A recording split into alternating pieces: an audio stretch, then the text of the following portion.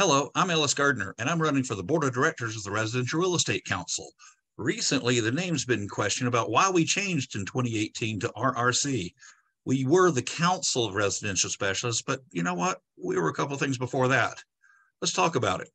And I really mean, we need to talk about this.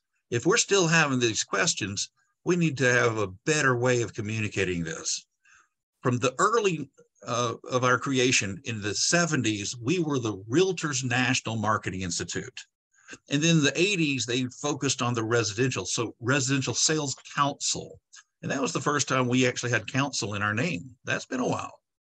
In the 2000s, we came what we're most, everybody that's in the organization now most familiar with is the Council of Residential Specialists. It was that way for almost 18 years. And we changed to the Residential Real Estate Council.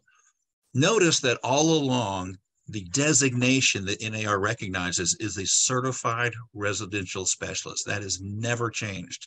We individually are CRSs. But the Residential Real Estate Council name does two things that are positive. One is it gets real estate back in the name. So, realtors know what a CRS is, but we're trying to get the general public to figure out what we are and why we're special. But they also gives a landing place for the members that have not yet achieved their designation.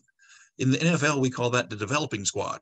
So you're in the practices, you're on contract, you're with the team, you're just not in the game. Just like until you achieve your CRS, you're not in the Find a CRS app.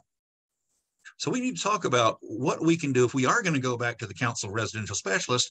We need to have some way of giving the members that have not yet achieved the CRS a landing place, part of the conversation.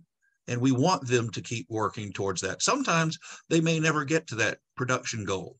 And the education is pretty achievable over a short period of time, but let's try to come up with a better combination of designees and members. Let's have this conversation and put some new spin on say yes to CRS. And I want you to say yes to Ellis.